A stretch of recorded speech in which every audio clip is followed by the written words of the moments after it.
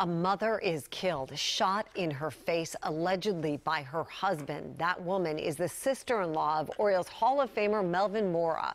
WJZ is live. Marcus Washington breaks down this tragic story in the active search for the suspect. Marcus? That's right, Mary. You know, this is a sad situation for the family. Now, I can tell you that suspect, the search for him has heightened because he does have ties outside of the U.S.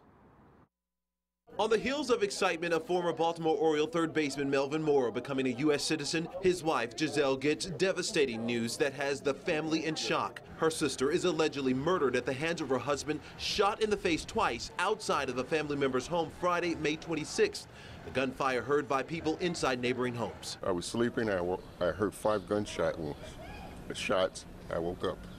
And that was about it. I see people running out in the street. This is a picture of Ivelisse Alvarado Janajo and her children posted on a GoFundMe page set up by the family. Within one day, donations have nearly doubled the $10,000 goal. Right now, police are actively searching for Jabano Janajo in connection with his wife's murder. Some published reports say Jabano admitted to shooting Ivelisse before running from the scene. A tough time for a family and still shocking to many neighbors. Just walk out, walk away, and then come back later and talk about it.